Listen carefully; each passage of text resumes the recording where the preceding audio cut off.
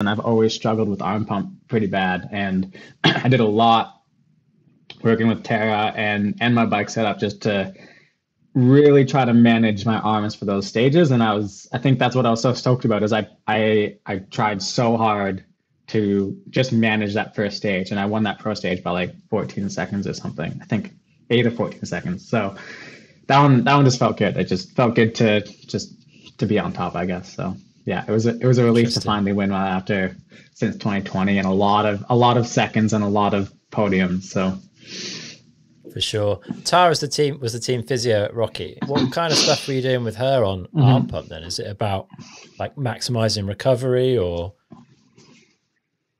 how yeah, all things. that? I mean, she's good in that because she has so much knowledge from so many different areas, and so she, it's not just massage your arms like you think. It's like, but it is ice your arms, and we're doing acupuncture, and she's doing massage, and then she's talking about like the mental thing, and it's your breathing, and it's just like it's just a whole picture thing. And so that was super helpful, and I think I still got arm pump, like for sure. I could not. There was one section at the bottom of that stage where if it wasn't for thumbs and the way that they're angled, I would have blown my hands. You saw Richie blow his hands off. Like we legitimately cannot hold on to the handlebars, and I was just using my thumb joints to like keep my hand on my handlebar from blowing off. Like it's kind of wild how fast we go when we get to that situation.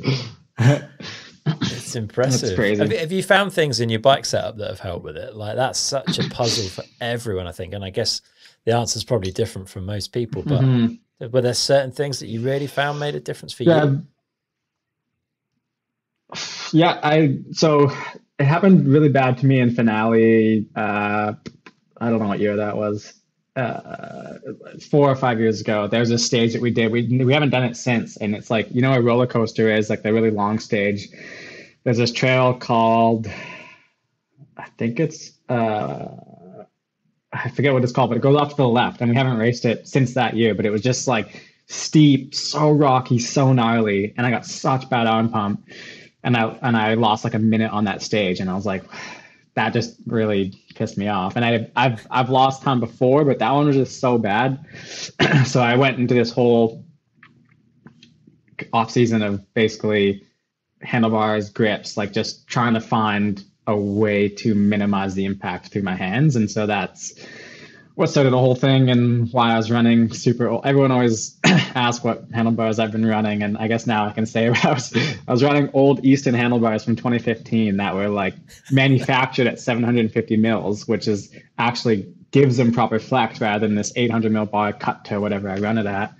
And then I was running these super sticky grips, so I could take the time when I felt like there was a gap between, let's say, rough sections. I could really let go and be kind of just stuck to my grips a little bit more.